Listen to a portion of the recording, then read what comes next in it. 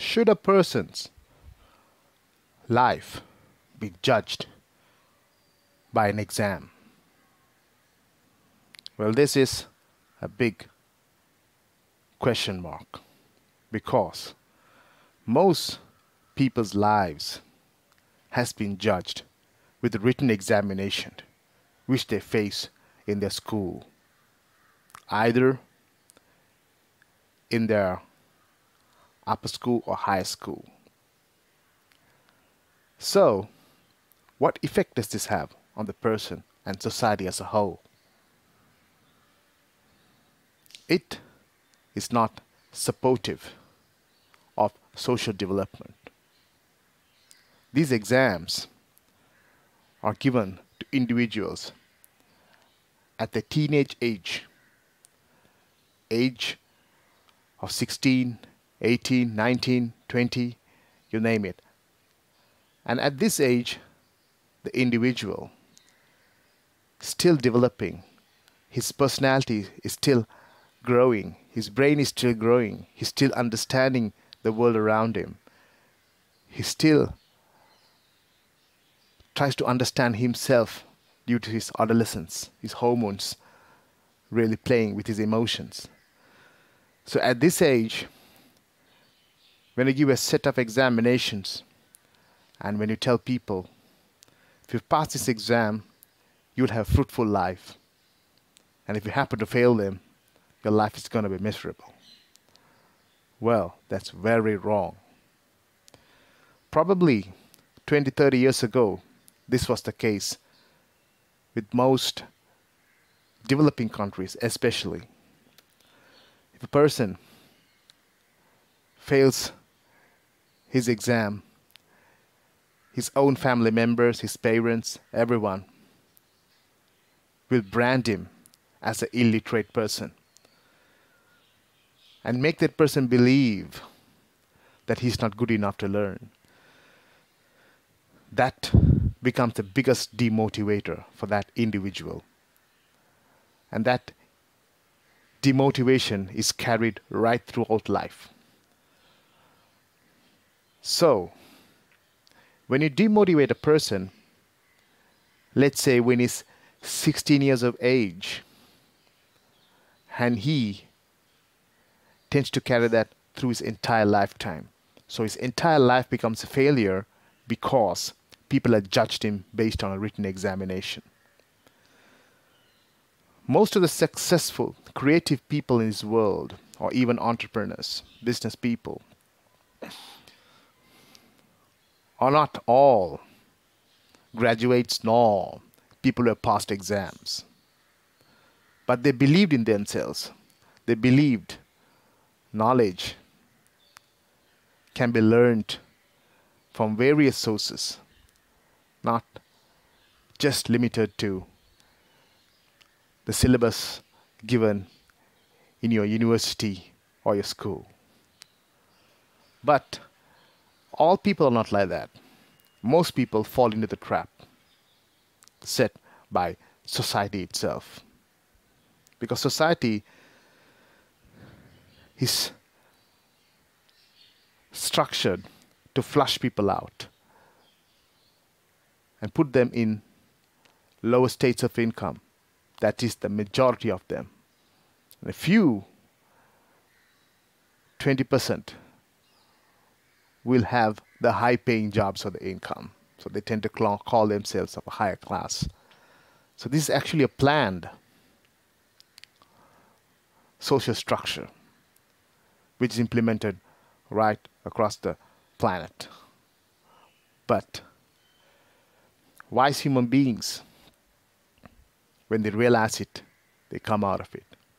But for the majority who don't have a guidance, a support to tell them, hey, just because you failed your exam when you're a teenager, that does not mean you have to stop learning. Because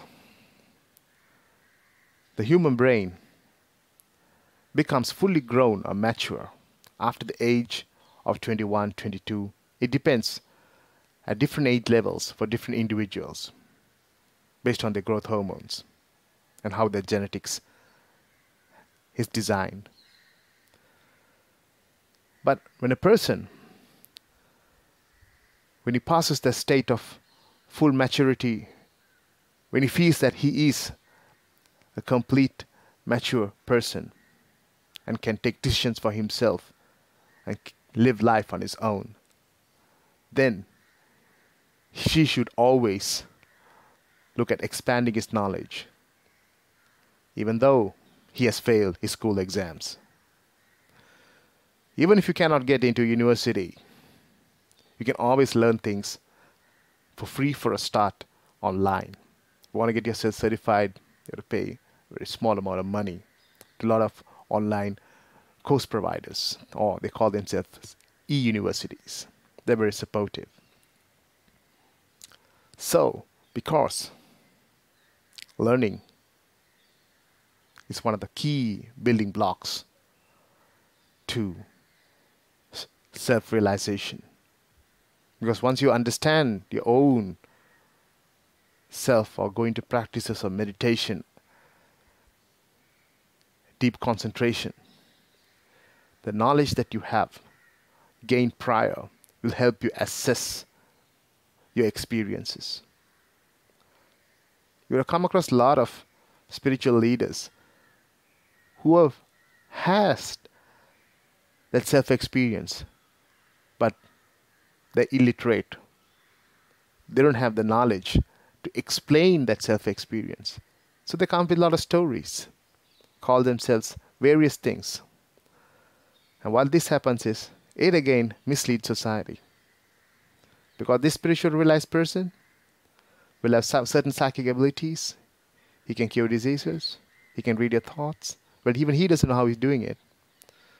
But he's doing it and people see it. And whatever he says, people tend to believe. And it's not the people's fault. I mean, the guy who realized it, it's his fault. He should build up his knowledge. Then, whatever he speaks will be very practical and scientific.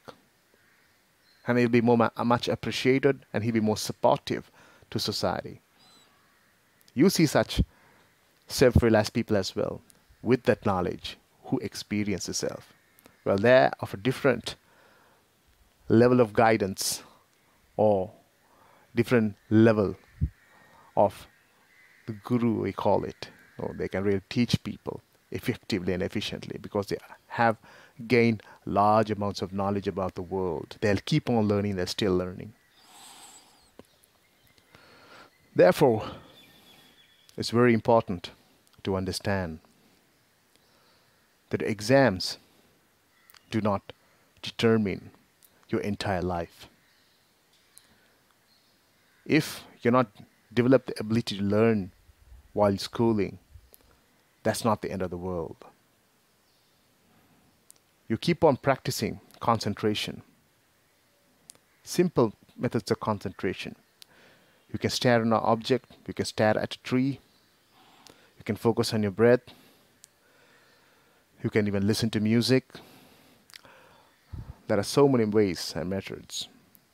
As you keep on practicing, your ability to grasp stimuli will increase. What is learning? It's all about grasping new stimuli.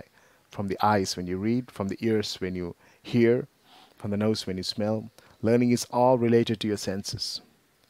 So once you are able to observe the functioning of your senses through deep concentration, learning becomes very easy. Now, people don't teach you this stuff in school, but this type of knowledge is very important for any growing child. First step to learning is to develop the power of concentration. But that's the difference between individuals who excel with their grades in school versus the people who fail. The levels of concentration. The person who excels biologically from childhood, his brain is wired to concentrate. Well, he doesn't know it, well, it concentrates. He might not even practice meditation or concentration, but the way he thinks is in a concentrated form. Versus a wandering mind, a child whose mind is just wavering here and there. They can't even sit in one place. They can't read a document for more than 1 minute. They are very disorganized mentally. So those people, the big issue is the power of concentration. So the first thing parents and schools need to teach children is how to concentrate. It's like teaching a child how to run a race, how to practice certain things, let's say even when you're learning or when you're playing. We tend to do a lot of things. That's also a type of concentration. But if you do it methodically and properly, then that experience and that development, which helps the mind to get focus, is far more superior than the other methods of learning to develop concentration. Therefore, your exams, the fear of failing, or if you have failed, all those can be overcome once you develop your brain power, once you develop your concentration power. And even better, with time, if you can pass into the states of meditation, then you have conquered your own self. You become the master of yourself. You are the guru for yourself. Therefore, don't give up and come out of the nutshell if you have failed your exams. Take the art of concentration into you and keep practicing. Develop your mind power and find the happiness and the life which you like to live, and implement it and experience it.